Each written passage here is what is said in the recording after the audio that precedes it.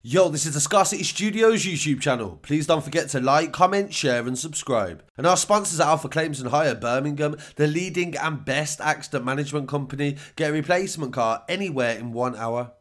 I really appreciate you joining me again today.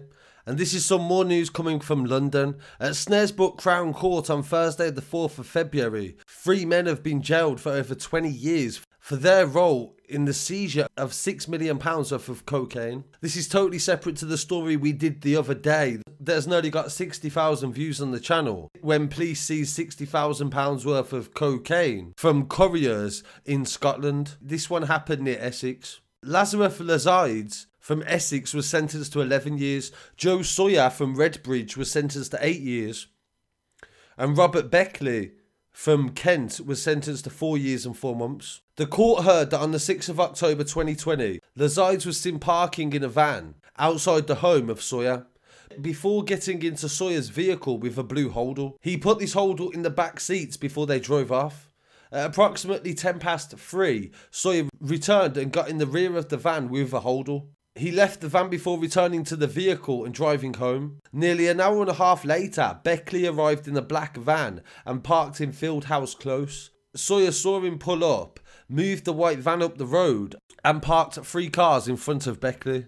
With everything in place, Sawyer paced up and down the road on the phone to Loizides, who arrived in a black car shortly after. With Loizides now present, Sawyer got out the blue holdall and went to the front passenger seat of Beckley's van, handing over the blue bag. Beckley then left, and in his vehicle he was followed by officers down the M25, where he was stopped by marked police cars.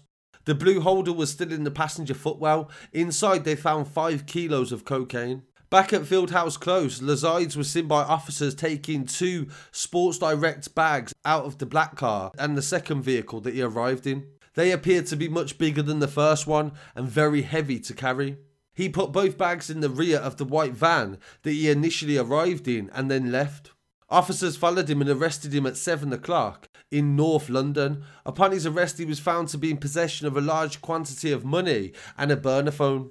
Under one of the rear seats was a sophisticated hideout that the police discovered. Officers searched Loizides' address, where they found 3 kilos of cocaine with cash totaling over 55 grand, a number of expensive watches and receipts for Harrods.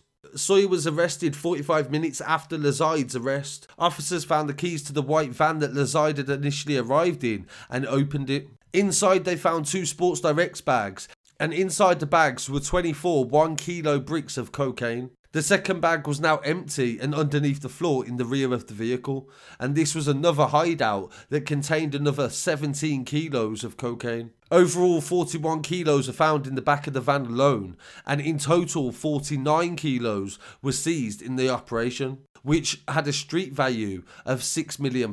All of the men were charged on the 6th of November 2020 with conspiracy to supply Class A drugs, and Loizides was charged with possession of criminal property in relation to the money that was seized.